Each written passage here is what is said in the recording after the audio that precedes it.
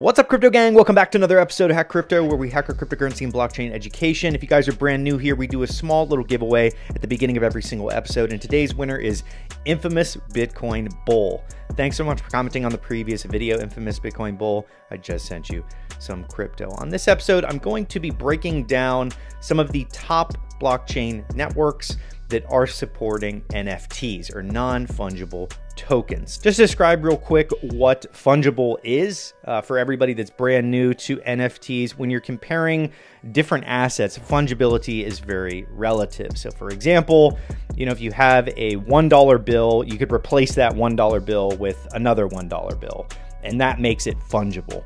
When you're talking about non-fungible, you have one asset that cannot be replaced. Broad way of looking at non-fungible assets, you could look at event tickets, you could look at in-game items, you could look at even handles on social media like Twitter and Facebook. They're all non-fungible digital assets, also domain names. So you have all these really cool different aspects of what you can apply this technology to. If you guys are brand new to the channel, I'm a co-founder of Grow Your Base, which is a platform that allows you to automatically accumulate NFTs in your portfolio in less than 2 minutes. You can literally set it up, and it is extremely simplified and easy to do. There's no sort of technical aspect to it that you need to understand.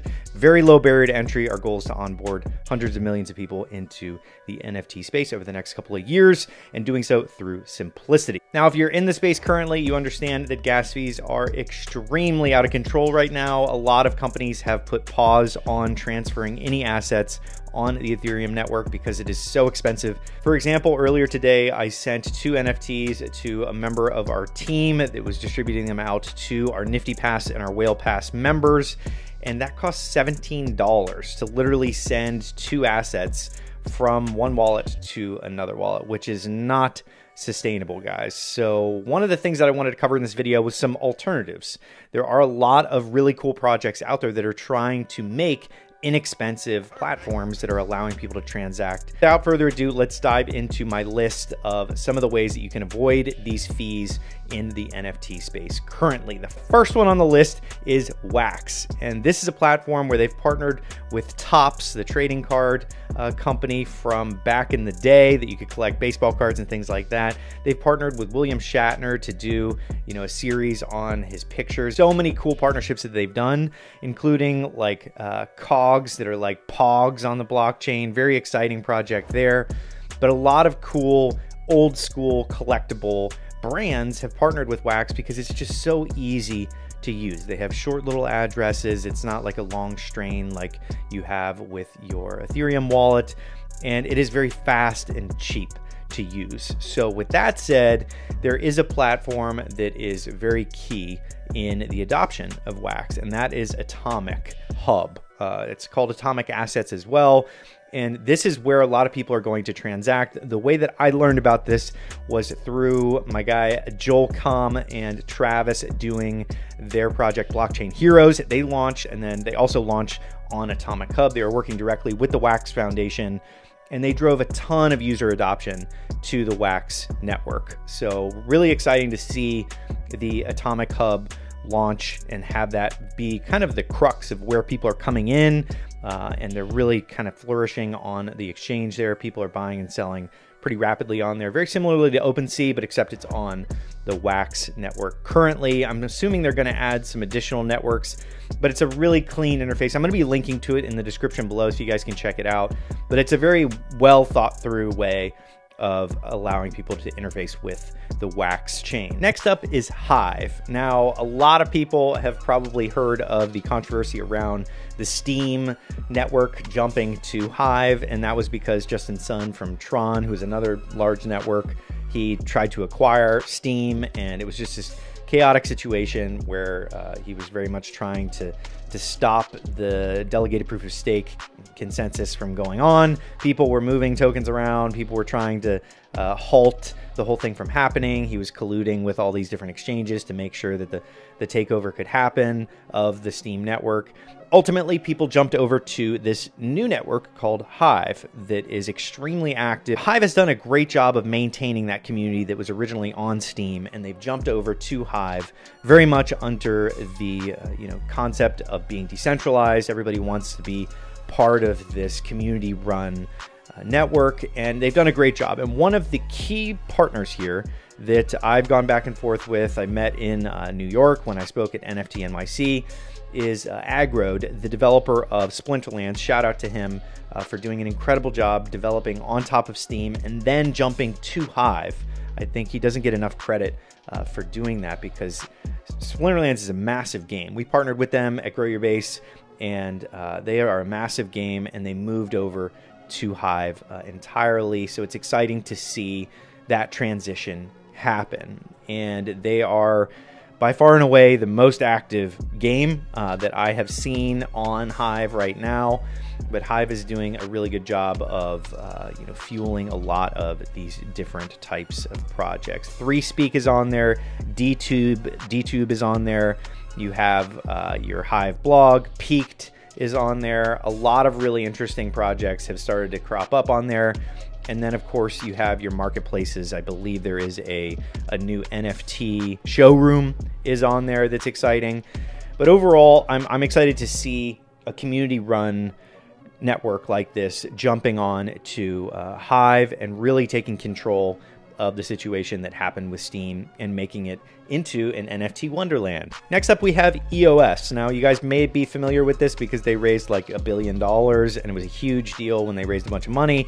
And NFTs have been popping up on here quite frequently, and this is another inexpensive way that people can transact. There was a little bit of an issue a while back with an EOS bug, I believe, where people were getting, I think it was like 2 or 3 bonuses for referring people through a dApp that launched on there in EOS tokens. So people were gaming it and just spamming the network. And I remember the fees skyrocketed. I want to say this was earlier in 2020 or late last year, I believe, where fees were just going through the roof and it was chaotic. And we've partnered with Upland in the past. I interviewed Dirk, the founder there, and they were talking about a lot of that, the issues that came with that dApp that rolled out on the mainnet. So people were just spamming it, getting a bunch of EOS tokens and making money essentially by spamming it. But I think that was the only example of where fees skyrocketed on EOS, and right now it's pretty stable as far as I can see. And some of the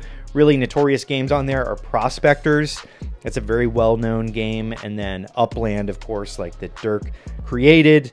And some of the other ones are around, the DeFi space right now, and some of these racing games and things like that. But so overall, I do like EOS. I think it's a great project for NFTs to really get some adoption there. But the next one is going to be IOST. Now, my boy Crypto Stash, he talks about this a lot, and I think that they have some good aspects to their network that they're rolling out with NFTs, and they have some pretty fun games on there so far. They have Hero Rats, Block Arcade. They have a lot of different gambling ones that I'm not that big of a fan of, but I do think that taking the mobile space, which is a lot of focus on IOST in terms of how I understand it. They have like shooter games, battles with like balls and things like that flying around on the mobile device. So one of the things you guys aren't really going to see me talking much about on here is gambling games. I think that there is a place for those, of course, in a decentralized world, but at the same time, I'm mainly focused on things that can be related to crypto artwork and crypto gaming, like in-game assets, because billions of dollars are spent on in-game assets within the gaming space. And I think that translated over into NFT land is a big deal. In fact, 2.4 billion in revenue was selling costumes for people in Fortnite, which is a massive game, obviously. Also on top of that, you have your ticket sales for events that is projected to be over $60 billion by 2025. So in the next 5 years, you're looking at $60 billion.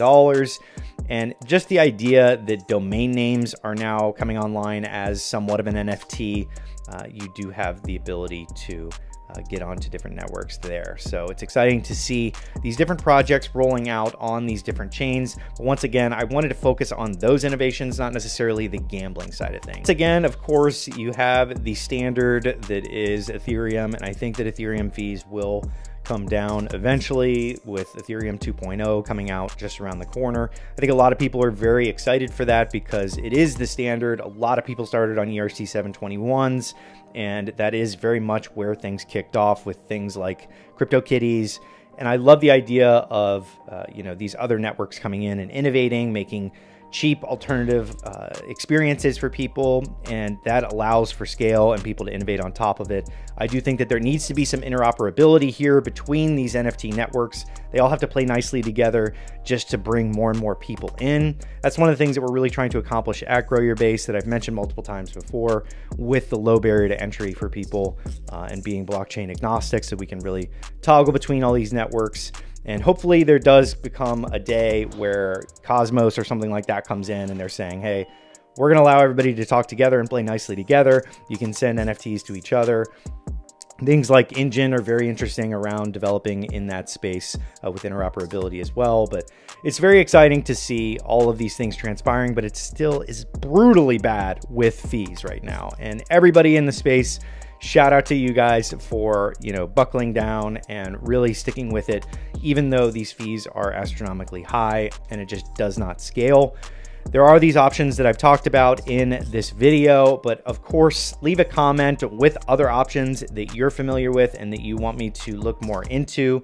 I love all these different types of networks that are coming out that are supporting NFTs. I think that it is a very powerful space that's going to be 10x, 20x over the next couple of years here, just based on crypto art alone and your in-game assets alone. Those are huge markets that people are going to get into, and where ownership is not even really talked about. The fact that publishers just own everything within these different industries. I think that it's such an important aspect of disruption here. So that is it for this episode. Slap a like if you liked this NFT content. I'm going to be doing a lot more over the coming weeks, months, and years here probably. So slap a like. Don't forget to be subscribed, and I will see you guys on the next episode of Hack Crypto.